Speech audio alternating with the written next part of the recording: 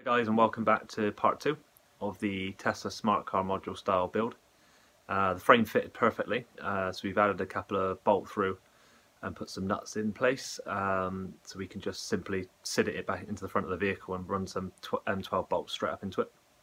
So today we're going to design and cut the cladding, which is the 1.2mm steel, and then we're going to sit that on the box, drill and tap around the whole outside of the box. We're going to weld the bottom plate on now.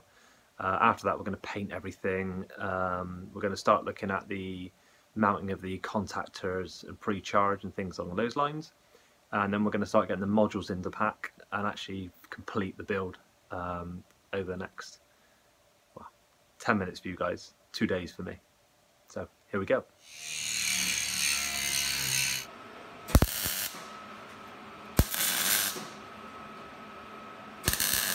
So this is the base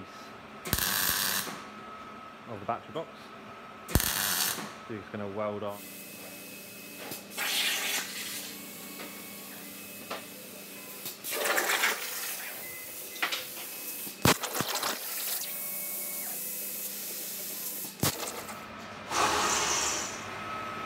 you can see, the box has now been painted, and I've sealed the base plate in.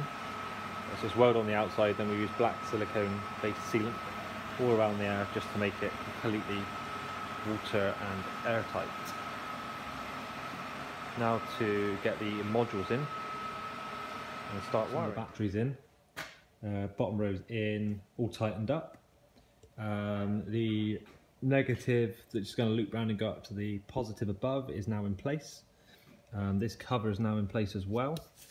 Which under here is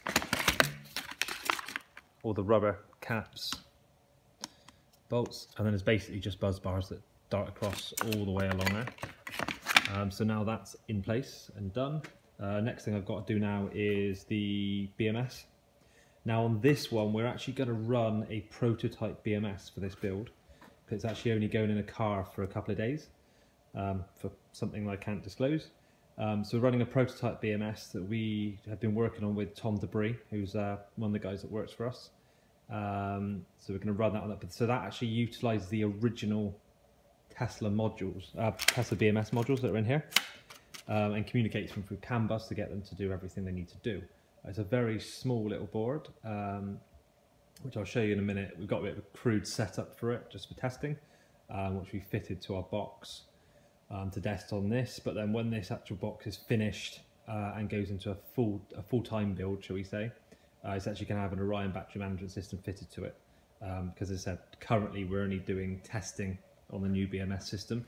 We're not actually running it for customers, shall we say, as of yet, but hopefully over the next year we'll finish our development and testing and it will become available then, so you guys can use the original BMSs on all the different Tesla modules. Same with VW modules, Chevy modules, and I think we've also done it for the BMW i3 modules as well. So a good range of all of them.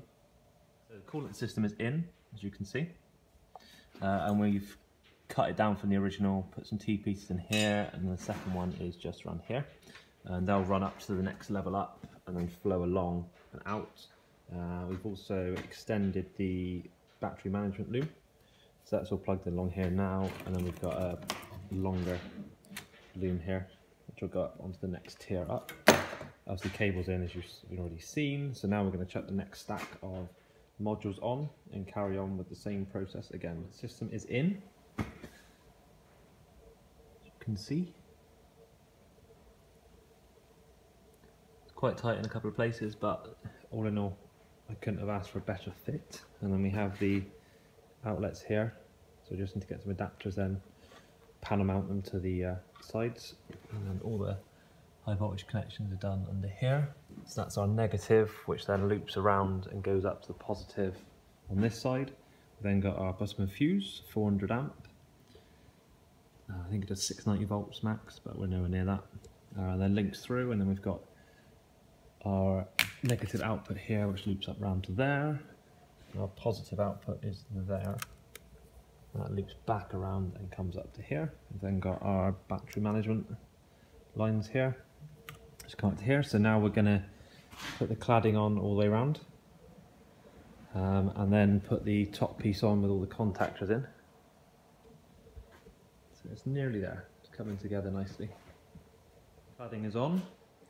Went fairly well. We had a couple of bolts didn't look quite line up, so I had to drag some holes a tiny amount, but all in all it came out fairly well. And the high voltage junction box is mounted. You can see if we just stand up here. So we have positive contact and negative contact at pre-charge and pre-charge relay. This is all live now. We've got our current sensor, which is there, and then this is our prototype battery management system, which is currently fitted. Now this also controls the contactors as well, so it will bring the negative contactor on, do a 1 second pre-charge, and then it will bring the positive contactor on. The new version also has HV sensing, so it can actually sense if pre-charge has happened, and if it hasn't happened it will not activate the positive contactor. As I said, it's a little bit crude for now, but it is a prototype, and then we'll come out onto a 30 or 32 pin amp cell connector just there. So all working perfectly.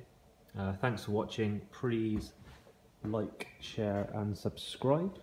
We'll definitely have more videos coming soon with more builds as we get them coming in.